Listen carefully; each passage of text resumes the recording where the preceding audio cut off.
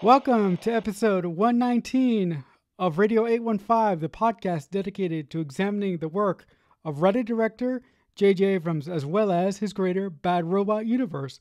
I'm your host for this week.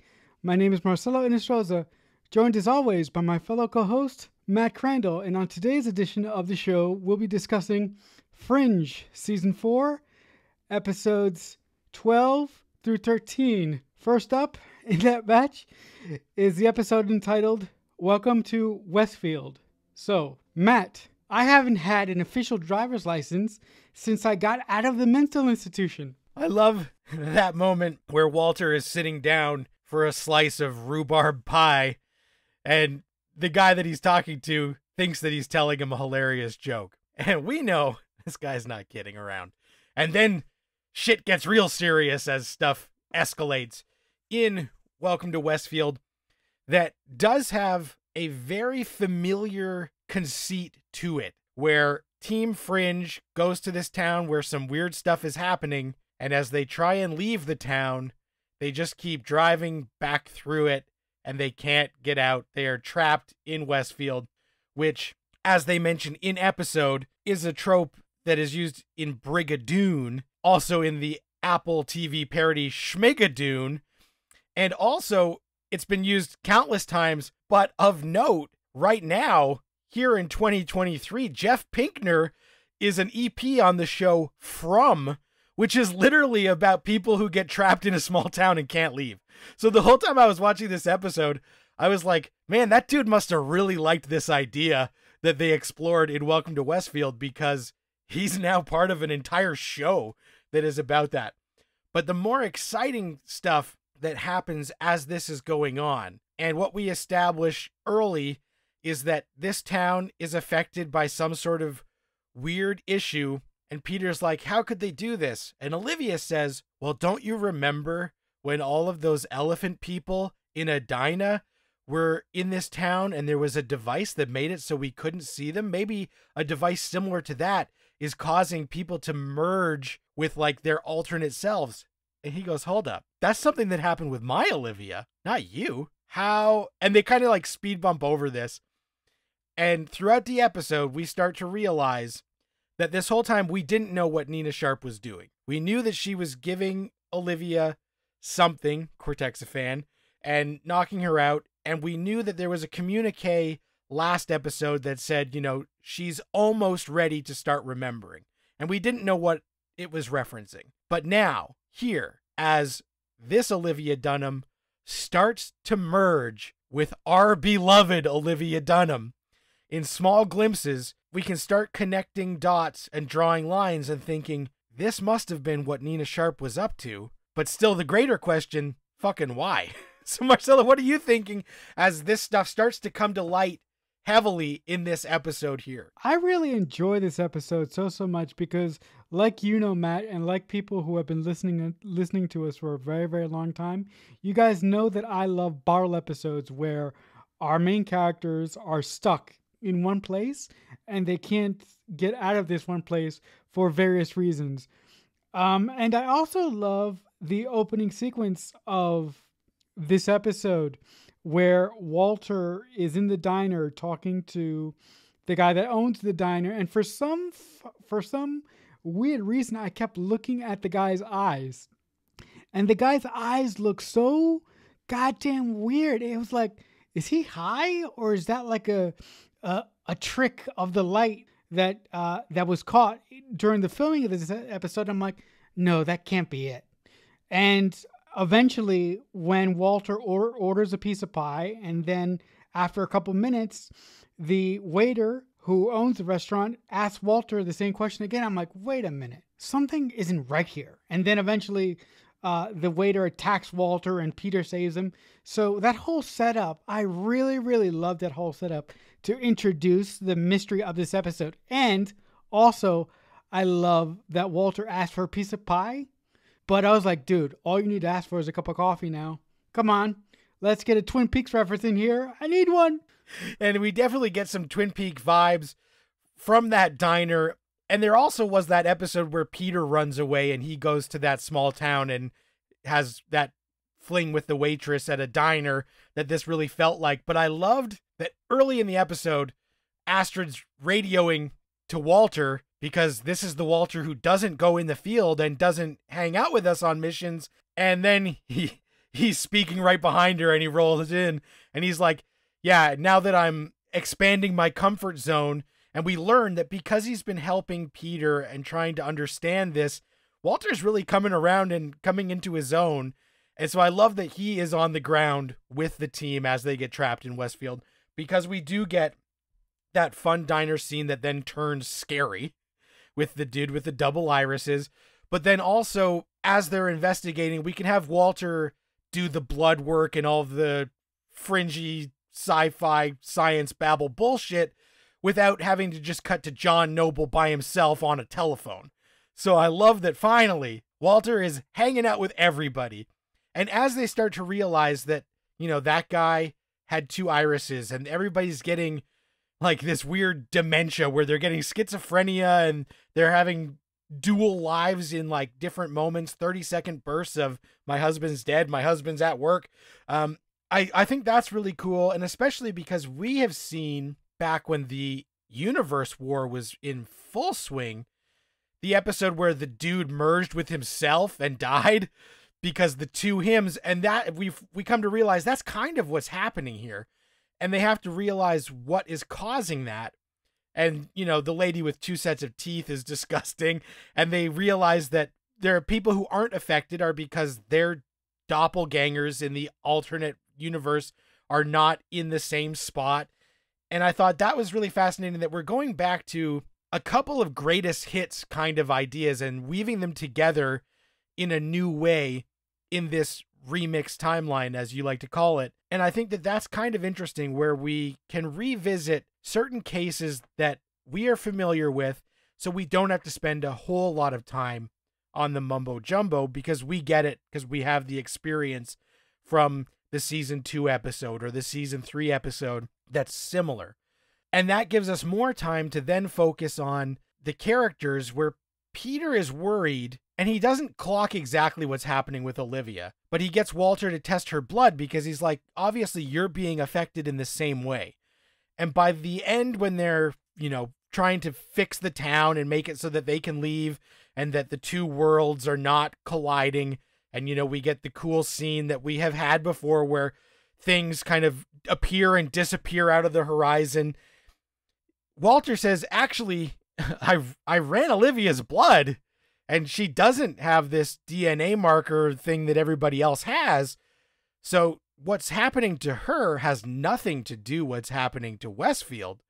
And there's a funny moment where Olivia thinks like she's in trouble and gonna die because Walter doesn't spit it all out right away. But then realizing that Peter still doesn't want to acknowledge quite what is happening, even though we only get the small glimpses. In the final scene of this episode, we get the big glimpse where it becomes entirely clear, because after they have solved this mystery with the town, Peter goes to visit Olivia and he walks in and she is full 100% old Olivia. She's got wine for them. She's ordered dinner from their favorite place. She gives him a big kiss and she's like, you know, welcome home. And he's like, what in the absolute fuck is happening? So I'm cheering and super excited that finally we are going to somehow do a reset. And I'm excited that they realize, you know, all the stuff that went on with the town is somehow still David Robert Jones and the other shapeshifters orchestrating something, and they don't know exactly the reason, but if it gets me old Olivia back in some capacity, I'm fine with it. Let me ask you this. Why do you think the Fringe writers, for some reason, the Fringe writers have revisited old storylines from old episodes that have already happened for us, but they've revisited these storylines in the remix timeline? But why do you think that half of those ideas didn't work and this did? Like why do they constantly shovel out shit before they shovel out genius in the second half? Why do they do that? That's a good way to put it. And I think it's just that they agreed to this conceit at the start of the season. Like in this new remix timeline, we're going to do some of the greatest hits and we're going to put a twist on them to see how these cases of the week play out in this new timeline. But the thing that makes this one work, like you said, it's the fun of a bottle episode and the fact that this one we have more interesting character beats for our main characters. Because I think a lot of the other episodes where they've done these remix things, I've been frustrated by the character beats because we were still dealing with other Olivia, other Walter, and seeing how they dealt with that. Whereas I like the familiar Walter and the familiar Olivia, and getting at least part of that dynamic back with Peter and Olivia in this makes it work better for me. But I also think that that conceit of, you know, we're stuck in a town and we can't leave is just a fun one that works a lot of the time. The other question that I have for you before we move on to the second episode that we're going to talk about this week, when Peter first came to this remix timeline, he was very upfront in trying to convince everyone that he was the Peter that they remembered, even when they didn't remember Peter. But now that Olivia's mind seems to be rejiggering into place, he seems to be worried. He seems to be not into it. Why do you think he seems to be not into it when I would assume that he would be very into it? Or did I just miss something here? You didn't miss something. And so in this episode, we just get that final scene where the look on his face is kind of like, what's going on here? And it is in episode 13, A Better Human Being, where he is totally, I don't like this and I need to figure out what is going on. And so I was cheering at the end of Welcome to Westfield, and I was fucking booing from the rafters in episode 13 because this is not the response Peter Bishop should have to his Olivia Dunham's memories coming into this Olivia. He should not care that it is not technically his Olivia, because if she has the experiences in her mind, to me, that is what makes the person, their collected memories and experiences. And when he is dragging his feet, I was so fucking mad at him the entire episode because, dude, what the fuck are you doing? All right, guy. All right, man. So with that being said, we move on to the final episode that we're going to talk about this week. Matt already preemptively said it. The episode is entitled A Better Human Being. So, Matt, I hear a million voices in my head. And are they all speaking weird crimes that they're doing and talking about subway traffic? I thought that this was kind of, again, you know, that Ghost Network thing that we talked about a few episodes ago where the girl could tap into these premonitions. And also in that Ghost Network episode, that guy could tap into people's communications through it. And it feels like that's what this kid is kind of doing. Now, we don't full on say that because we just did the Ghost Network remix 3 episodes ago, but it's very similar. And I do like how this episode's Mystery of the Week draws out a lot of Walter's own experiences with being in St. Clair's and the way that people are quick to diagnose conditions incorrectly because it's easier and they just assume someone is crazy rather than trying to dig into what's happening. So I loved that. But as I said in the preamble, the fact that Peter is not ecstatic that Olivia's mind is now the old Olivia that we love, and the fact that she is having feelings for him, that he just doesn't grab her and kiss the shit out of her made me so angry. And he's like, let's hook you up. His first impulse when she's like, hey baby, welcome home, is let me hook you up to machines and find out why you're acting this way. And I'm like, dude, no, this is the reunion we have been waiting for. And if this is the only way Fringe is going to give it to me, I'm willing to take it. So what are you thinking as Peter is dragging his heels and wants to hook her up to machines to see what's wrong with her?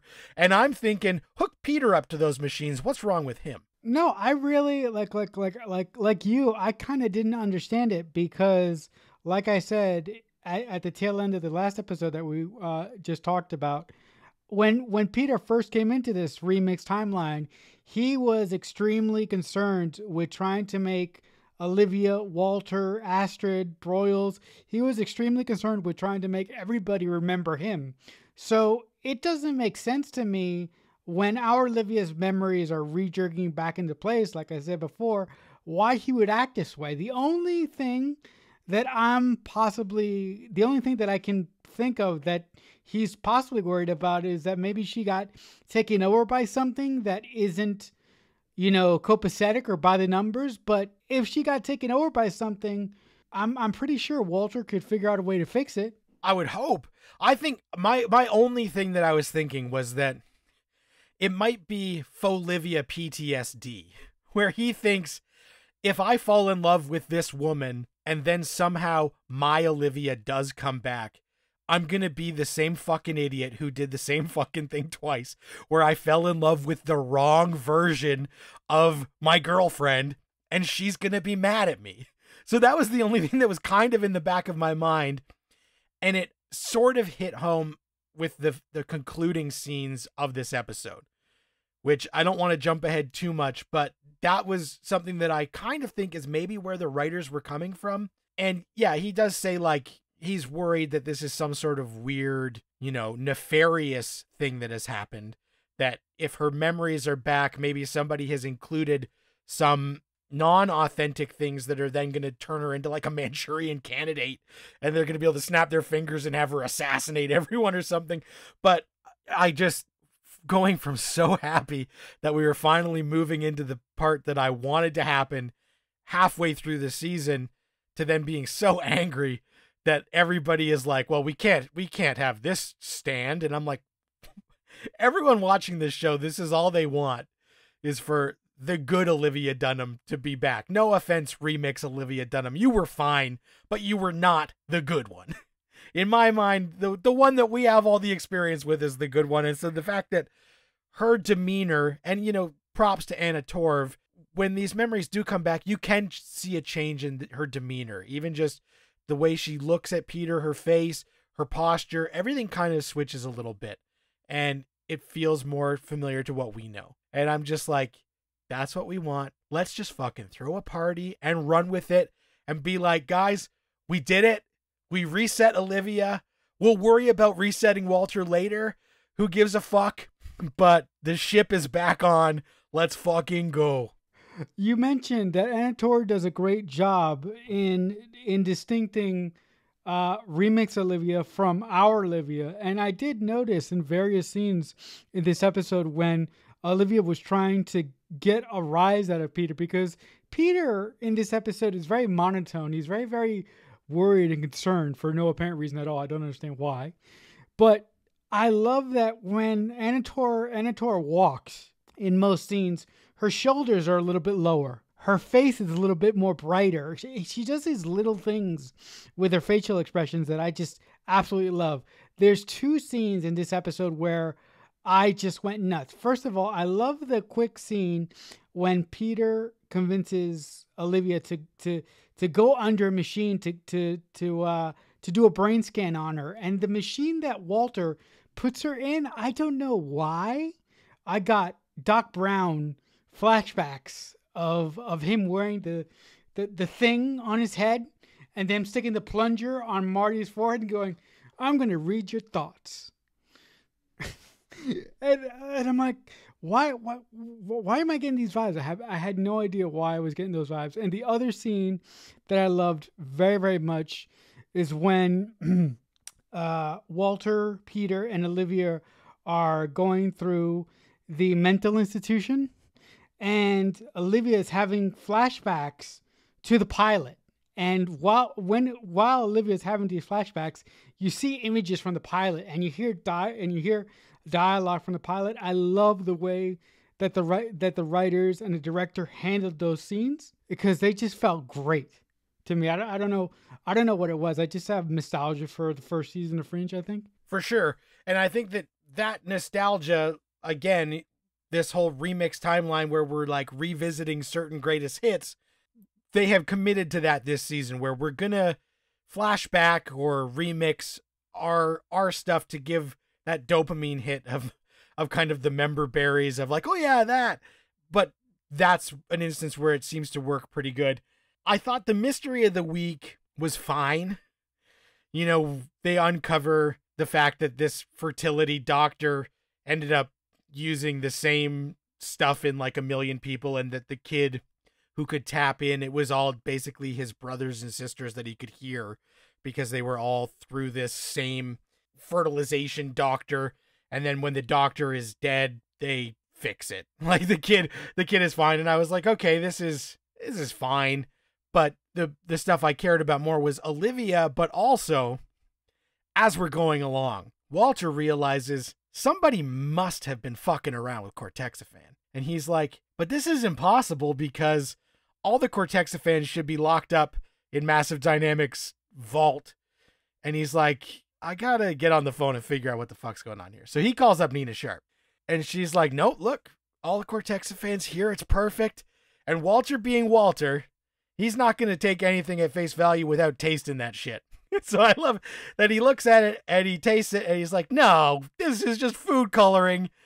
And he's like, somebody, and he's looking directly at Nina and he's like, somebody has used this Cortexiphan and replaced this with fake Cortexiphan. So I think you better start explaining yourself. And I love that moment because we have been waiting for someone to confront Nina and figure out, now that we know she was the big bad, we're still trying to figure out why. Why is she working with David Robert Jones? Why is she helping the shapeshifters?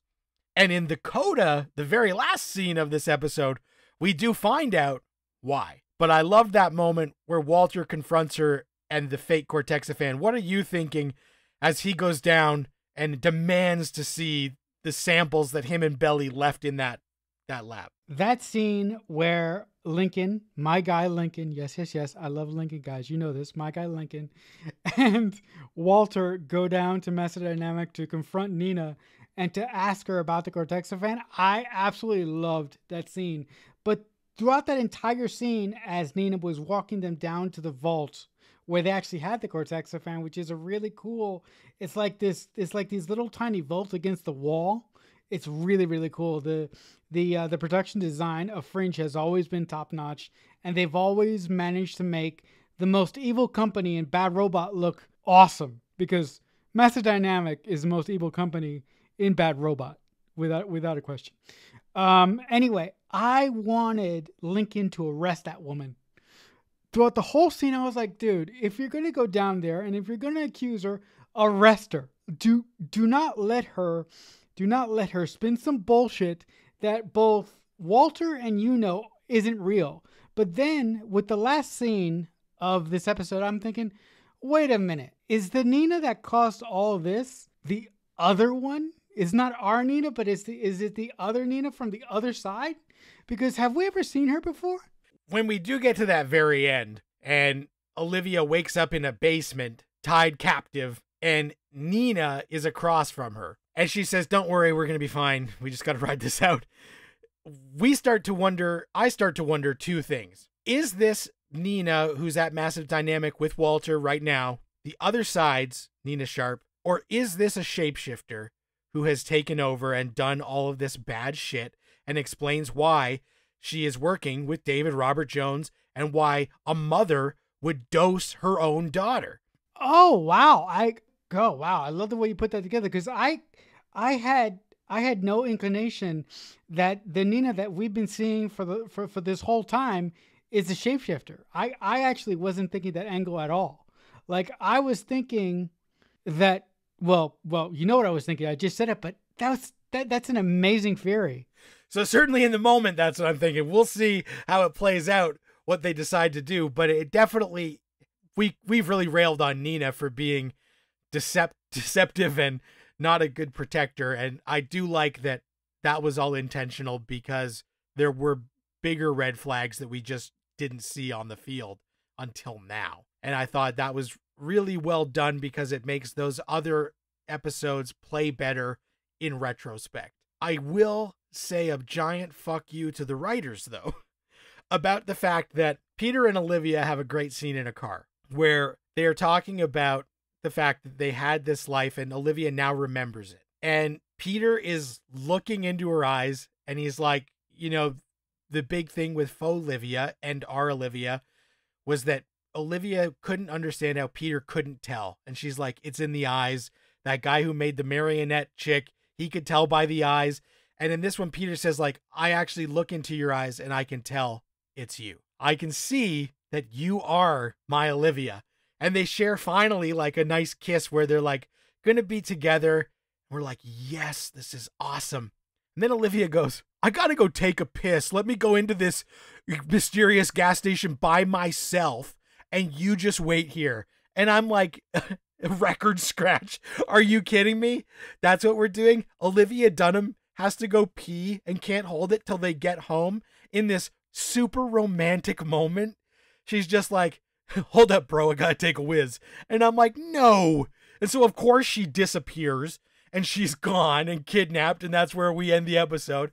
What are you thinking as that's what we do? Olivia Dunham gets abducted while taking a piss. I really liked that scene for the most part. All throughout the episode, Peter has been very, very reluctant to accept this new version of Olivia, and accept that this version of Olivia is our version of Olivia.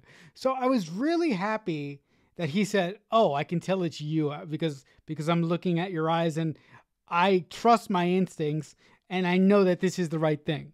And then they kiss, they make out, which makes all Olivia and Peter shippers like me go nuts. But that moment when Olivia says, "Oh, hold up, I got to take a leak," I was like, I couldn't stop laughing because I was like, this is the most absurd excuse to get Olivia away from Peter and then kidnapped her. I mean, if the Fringe writers wanted to do that, why don't they have them leave the gas station, get into a car accident, then have these guys take Olivia, and then that's it.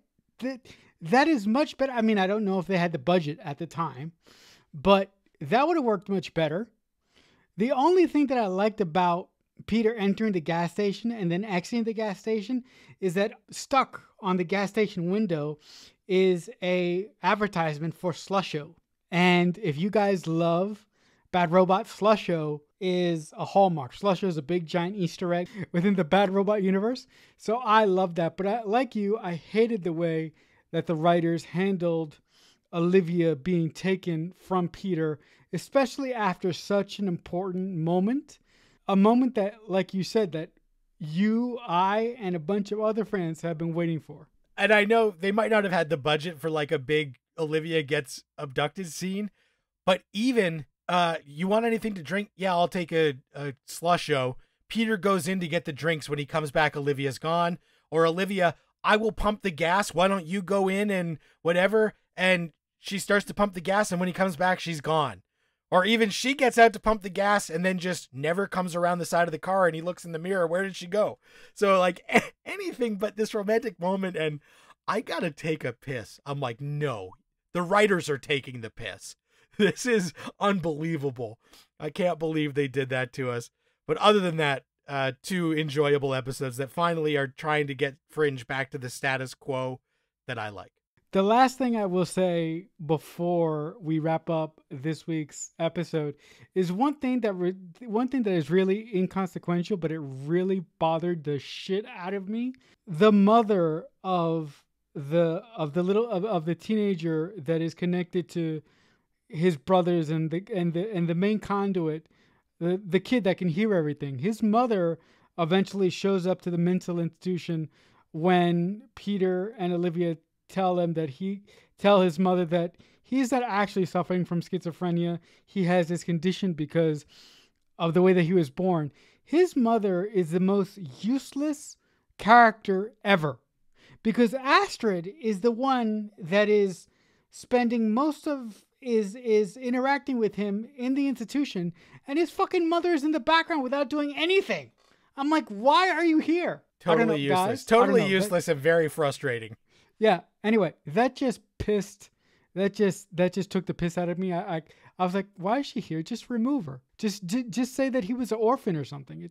There's like a million ways to fix this, but I don't know, guys. It was just, that was a tiny little thing that really bugged the crap out of me. So on that note, guys, that'll do it for this edition of Radio 815. Listen, guys, if you like anything that we do here and you want to reach out to us, there are various ways to reach out to us. First, you can reach out to us on Twitter by just simply using the hashtag Radio815. You can reach out to us on our personal Twitter. It's JJUniverse815. Or you can reach out to me personally on Twitter. I'm at CreekFanatic88. But Matt, if the good folks at home want to reach out to you, what would be the best place for them to do that on? On Twitter at Matt Crandall. All right, guys. So with all that being said, until next time, as always, we'll talk back soon. Radio 815 is a Balloonhead Productions presentation in association with Killer Newt Productions.